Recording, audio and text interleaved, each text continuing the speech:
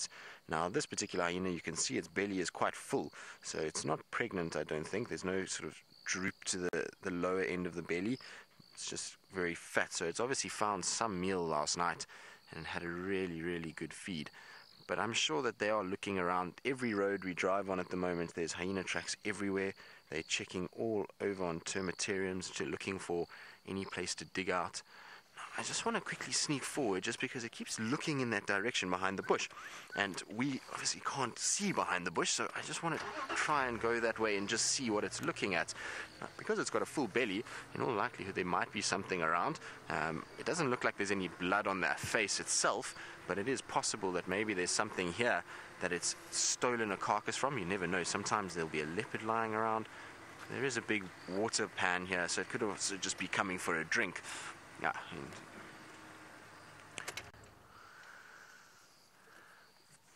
But this looks like one of the younger members of the clan. Those of you who are in the know with the clan, maybe you can give us an idea as to who this is. But it looks like one of the younger ones.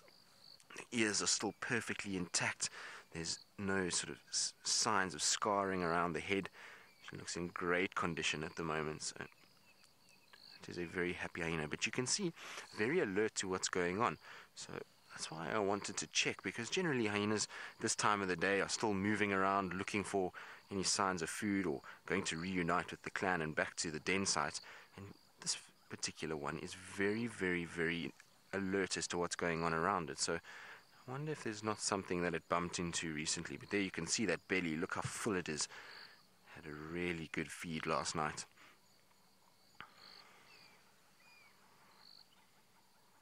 There we go, crossing the road, and you can see the nose is down, so she's sniffing, looking for any signs of others.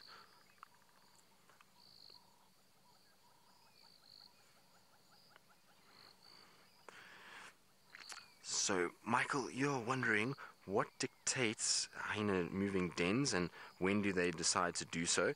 Well, generally, how it works is that there'll potentially be some sort of issue where they are currently denning. So sometimes it'll be if the den has been utilized for too long and it's now become dirty and filthy and the young ones have defecated and urinated inside there and it's become a bit of a mess. Also, hyenas will bring back bits of carcasses, so you end up with bits of bone everywhere and it becomes quite filthy. And so they often move because of that. Then the other side of it is there could be pressure that's around wherever they were denning. So maybe there's an increase in lion activity, increase in other hyenas, and they've decided that they're now going to move on to try and find a safer area for their young ones to grow up. And so